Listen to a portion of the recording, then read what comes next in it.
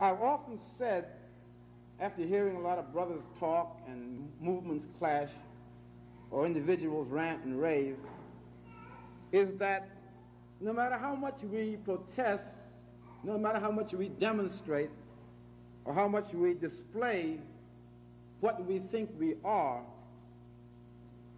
we have, for the most part, underestimated our situation in the United States. I recall back in 1962 and 3, when I was in Harlem, there was a young brother there who worked in close collaboration with me on a number of movements in that community.